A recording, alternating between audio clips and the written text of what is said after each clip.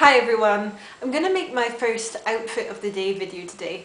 This is probably about the 5th time I've filmed it because for some reason I'm feeling quite awkward and uncomfortable doing this, so bear with me. The reason I'm making this video today is I have bought a new dress for the first time in ages because, basically I'm skint, and I went, why not show it off and, make a video. The dress is underneath its cardigan, which I'm wearing, and without further ado I will mosey on backwards and show you what I'm wearing. Now this cardigan here, first of all, is something I got in TKMaxx a while ago. It's a super comfy cardi. It's by a designer called Manoush. It normally retails for around about £500, but I got it for £32 in the clearance bin. So go to TKMaxx, look in the clearance bin. That's where you'll find designer stuff if you do not have a designer budget, like I. The beading on the shoulders and tassels and pockets is really cute. It's little orange and red flowers. I'll come a little closer so you can see it. Hopefully it's not like going in and out of focus, but I just think it's really cute and they're so secure, they're really not going to go anywhere.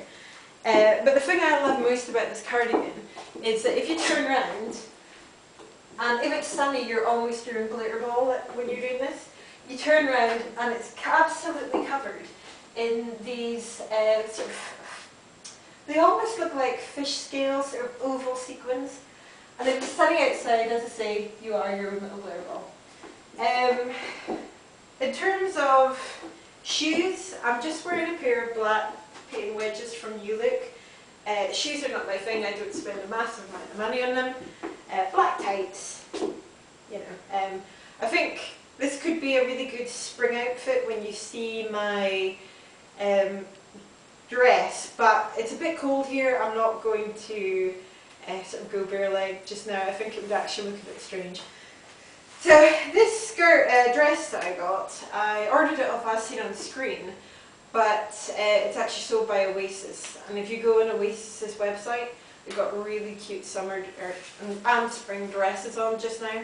But this is the one I opted for because it's got a really nice floral print, which I'm really into.